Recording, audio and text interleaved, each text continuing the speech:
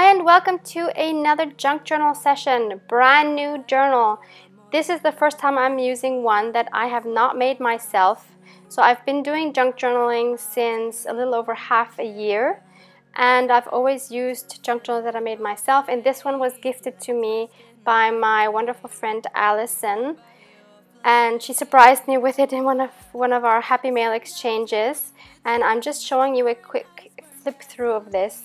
I love the variety of paper she has included, as well as fabric flip-ups, floral pages, ledger pages, music sheets, Tim Holtz paper pads, Edith Holden original pages, onion skin, 4 languages, coffee stained paper, some tag flip-ups. So I love it all, and I had to journal in this. And I was kind of in a dilemma because I kind of also wanted to use it for my personal journaling, but then I decided to challenge myself to use this for my junk journal with me YouTube sessions. And I was actually a bit anxious to use this because the style is different than my style, and I want to try not to bulk it up. So that's going to be a huge challenge for me. If you see my previous journals, they always turn out to be gator mouth. So this has a lot more pages than previous journals, so it's going to be a huge challenge for me to do this, but let's see how that goes. And I will show you here in a moment the other 3 journals that are still available probably by the time I am posting this. So if you're interested, I have her Instagram handle in the description box below, where you can just message her if you're interested. Okay, so the first thing I wanted to add in this journal was this beautiful vintage postcard I received from Amy from her vacation on Maui. And these are some Tim Holtz washies that I recently ordered from Amazon. I will link those below as well. So I wanted to kind of stay true to the Tim Holtz theme of this book, and I'm just showing you the variety of the washi tapes, which are absolutely adorable.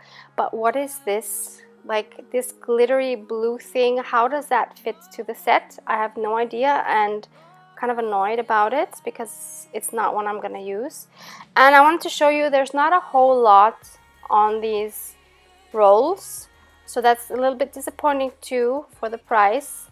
But the design is gorgeous. It's Tim Holtz. We all love Tim Holtz, so I guess that's what we're paying for. So I wanted to attach this beautiful postcard as my first page in this book, and I wanted to attach it to this floral page because I think those flowers look like they could be on Hawaii, the ones in the back. Yeah, these. And I just covered up my address, and I'm just gonna leave it there like that, but I did want to also attach some washi tape on that back side to stabilize it a little bit. So that's page number 1, and I'll be making a few pages here. I'll also be using some more of Demi's wonderful Happy Mail items, and I also wanted to try to do something on that first page where that tag was flipped over. And I had recently made these tickets using the Tim Holtz ticket booth die set and stamp set, which I will also link below. And I just added some vintage girl images that I had received in a Happy Mail. And there's one here with this bird. This is a bird sticker from AliExpress, and a stamp that I put underneath. And I just wanted to add a little saying. These are from the children's book pages. There is a great video about these from Natasha from Treasure Books, which I have linked before and will link again. So I wanted to go with one of these 2, and I decided to go with This Was the Day, because I thought I would journal about this is the day that I'm starting this journal and my feelings about doing that. So I am just very quickly going to adhere that collaged ticket and that saying onto the page after distressing the edges. And actually, after I used this vintage photo, I decided to try something else. So I'm using my black StazOn ink directly from the ink pad and going over the edges like that, and I actually really love that effect. It's totally different than just distressing it with the vintage photo. And I don't know how well you can see it here, but really love that. And I'm gonna do the same thing with the ticket as well. So I wanted to read you what I actually wrote on that tag, and I decided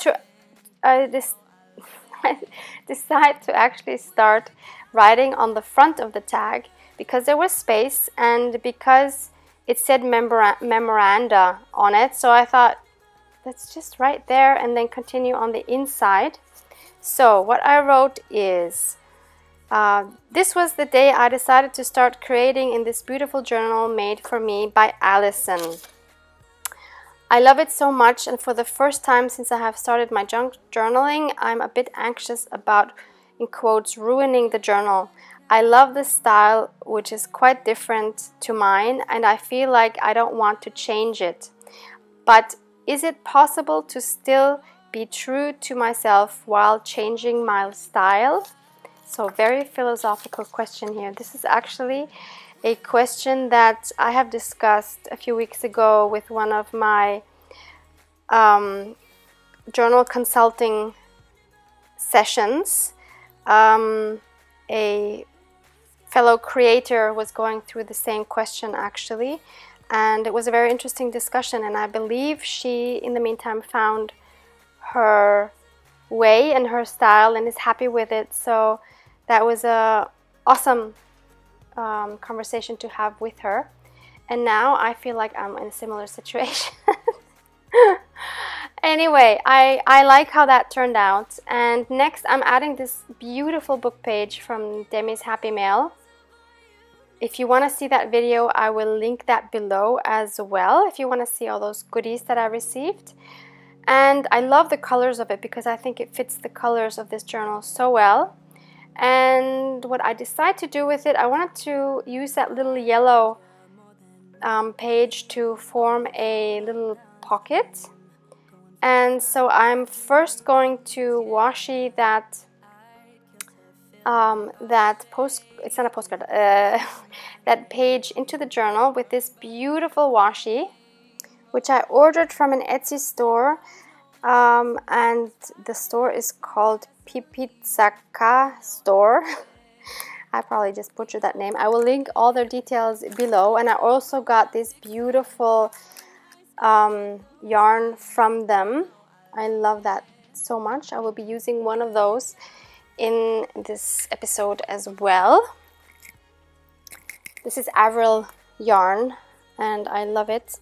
And for this washi is amazing because it's a huge roll as well. So not like the Tim Holtz washis. This is much better. And I've already taken some of that off, so that's not even the full roll.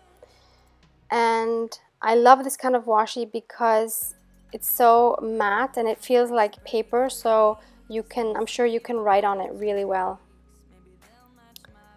So I'm going to just attach that to the page.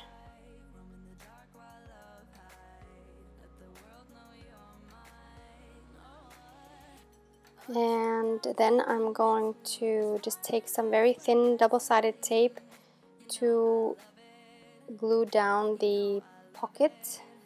Oh yeah, I do that on the inside as well. I forgot, and that was kind of a waste to use the Tim Holtz because in the end you're not going to see it anyway. I should have used the washi that I don't like, but yeah.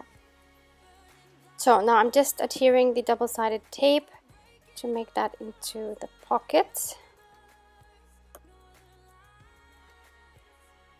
Yeah, so that's the pocket, and it's not thick because that paper is so thin.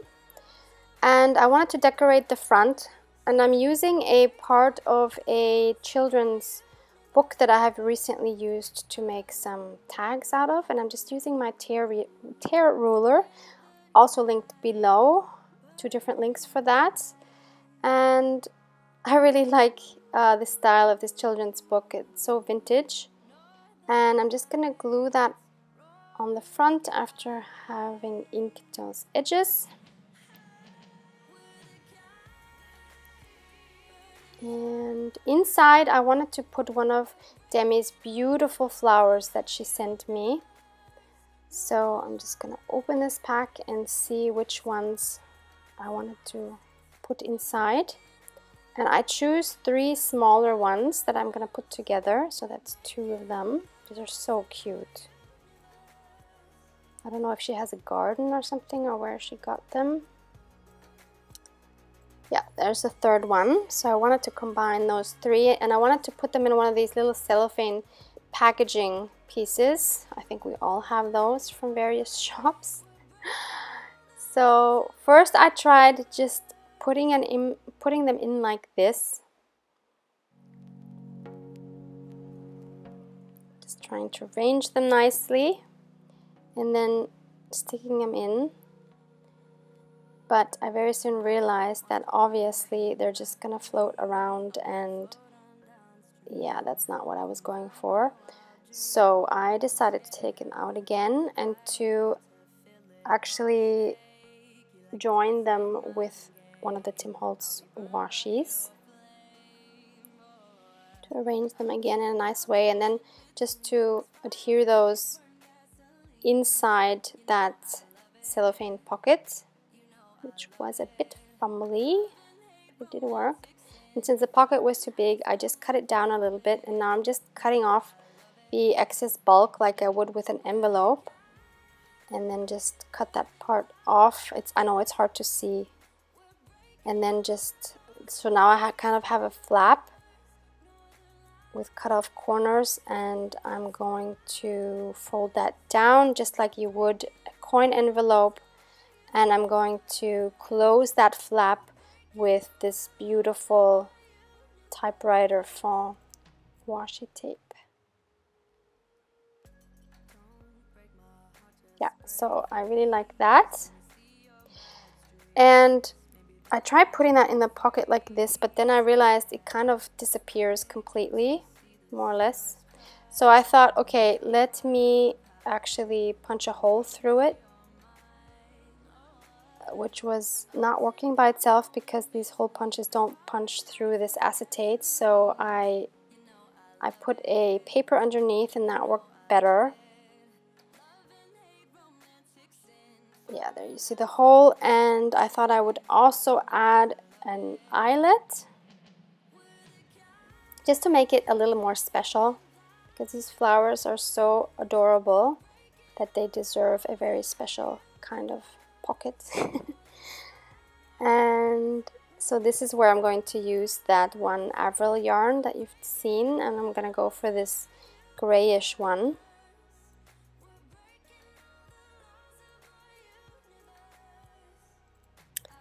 And I wasn't sure how I'm gonna attach that, but in the end I decided to make a bow, which, because this yarn is kind of has a very smooth surface, so after I filmed, actually I had to make a double knot because otherwise that would have kept opening, but it's so cute. So now I'm just gonna put it in there, and now you have that yarn sticking out, and that's very sweet. So moving on to the next page, I also still had this one card from Demi that I didn't use in my previous journal, so I wanted to attach that as well, and I thought it would fit so cute next to these other flowers. So usually I would have made a pocket with it, but as I'm really trying not to bulk this up too much, I decided to glue it down and kind of make a collage. And I also wanted to use one of her beautiful tea cards that she sent me, which I'm so in love with. And she has these floral ones, and there were 2 that would have worked really well. And I decided to go for this one with this scene under the ocean, which I really like, and the colors worked really well. And I thought it needed something else, so I used 2 different of her washies to just kind of border that that card. And I must say, this is the page of the ones I did today that I like least. I don't like the way it turned out in the end. I don't know if I've lost my touch for collaging. I don't know what it is, but I'm not happy with it. But yeah, I'm gonna leave it anyway. And since I thought there wasn't enough collaging, I also wanted to add this beautiful washi that Demi sent me. And actually it was on a very cute playing card. This is a William Morris washi and I adore it. So I wanted to use that as well. I like the contrast that it gives under that card, which I'm now going to glue down. But then I also thought I wanted to write something somewhere, and since there was no spot for me to do that, I was going through some of my labels to see where I could fit a label on which I could just write something small. And so I'm kind of auditioning some of the labels that I have here. These are from Amy from My Happy Mail. These are from AliExpress. I can link those down as well. So here I felt very insecure about what I was doing. I didn't really like any of those labels anywhere on the page. And yet I thought it just wasn't finished the way it was. And maybe you can see I'm kind of struggling. Nothing is working for me. But I keep thinking there has to be a way that it works. This is actually a die cut that I have. This as well was too big. And I thought maybe this is also from a Happy Mail. Maybe I should have used that one. Maybe that one would have been better. In the end, I go with this one. And I do kind of tuck it underneath there. I don't know, I just don't like the composition of it. But in any case, what I write there is, I wish I could be by the sea. Very simple, very true, because I'm not going anywhere on vacation this summer. I'm hoping to go in October to the Red Sea for some snorkeling, which is also why I wanted to choose this underwater card. Yeah, so that's that page. I guess we can't love every page in the journal, and the journal is for experimenting, so it was okay to have that there. This is a beautiful envelope and card that I found recently at my Goodwill, and I really love it. So what I decided to do with it was to add it to this journal as well. And so I'm looking for a page, and I really love it there because of the flower on the other side. And I would have made that flap into a pocket, but again, I am really restraining myself, and it was really hard to just glue that on that page. But I did, and I love the way it looks. I might add something to that page at a later time. For now, I'm just going to leave it. And the back side, of course, this envelope is way too plain, so I wanted to do a very simple collage. So these are also some beautiful images from books that Demi had sent me, and I'm trying to decide which one I wanted, and I'm gonna go for that one, the one I'm holding in my hand. Yep, this one. And I'm going to add this beautiful dragonfly that was actually that I have a die cut for, which I will also link below. So first I'm just gonna ink everything up, as well as this dragonfly. And it was still too plain, so I added some more of that Tim Holtz washi. But first I wanted to glue that down. And for this collage, I didn't really feel like it needed to have any quote or words on there, because there was a word on that by that image. By the way, that's Dutch, because Demi is in the Netherlands. And also one of those washis again has those letters with this type font, so I really didn't think it needed anything else. So now I'm trying to glue on this dragonfly, and yeah, you will see.